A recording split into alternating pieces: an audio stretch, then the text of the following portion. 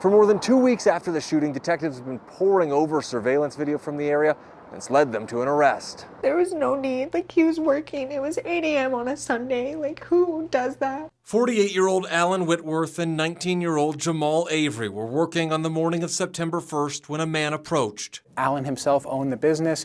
He was working on a project. He had 19-year-old Jamal Avery helping him. There was a little argument between them and the suspect. The suspect, identified as 31-year-old Marquea Cato, now in jail.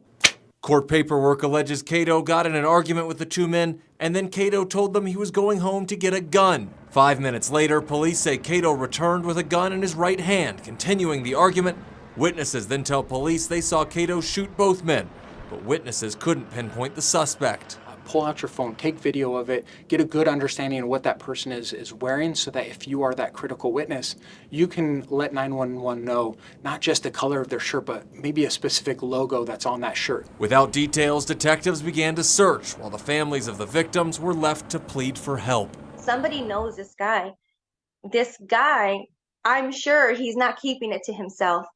You know, somebody knows. In recent weeks, detectives poring over hours of surveillance video from local businesses. Everywhere from a quarter mile to a mile away. Eventually identifying Cato as an armed security guard at a marijuana dispensary. Late Wednesday night, moving in for an arrest. We used tactical operation officers as well as our detectives were able to pinpoint his location. They say Cato was carrying a gun in his holster that matched the gun described by witnesses. Alan's fiancée telling ABC 15 she was looking forward to facing his killer. It would mean everything to be able to look at the person and see them get justice and let them know what they took from me. Fort Hatchet, ABC 15, Arizona.